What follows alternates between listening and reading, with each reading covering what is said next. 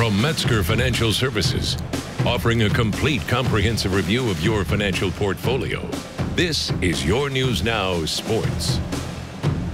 Welcome to Your News Now Sports. I'm Adam Solomon. Only 21 local teams remain for tonight's high school football regional quarterfinals. That includes 2 MAC squads poised for a rematch. Our Dylan Theisen is on the scene with Minster and St. Henry for our Pigskin Preview.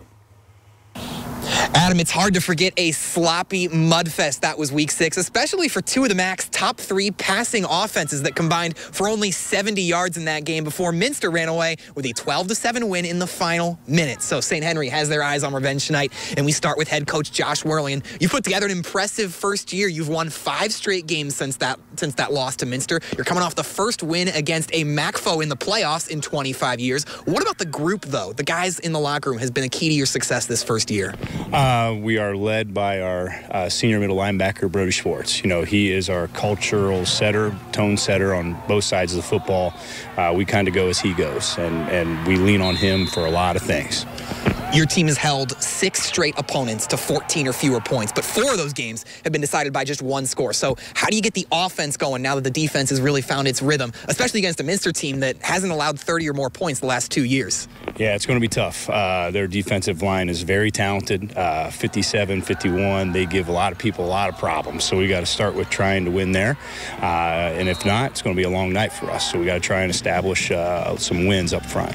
All right, well, thank you so much for your time, Coach Whirling, as we shift our focus now to Minster's Seth Whiting. And let's talk about that Week 6 matchup a little bit. So you go in with an offensive game plan, then the weather hits, and it's thrown out the window. You have 42 passing yards for Offensive Player of the Year, Brogan Steffi, versus 59 rushing attempts. More rush attempts than pass yards. How's the offense going to look different in the rematch? You do whatever you got to do to win. And hats off to our kids. It's 2 years in a row against them, where our kids have dealt with a little bit of adversity, a little bit of change of scheme and game plan, and found a way to get it done. But also St. Henry's a really good football program with tons of tradition, and Coach Whirling's doing an excellent job with them and has their kids ready to plplay. Defensively, as you alluded to, last year you guys won it, but it was 7-2. Another real good showing. What is it about the Redskin defense that has them rolling year in and year out?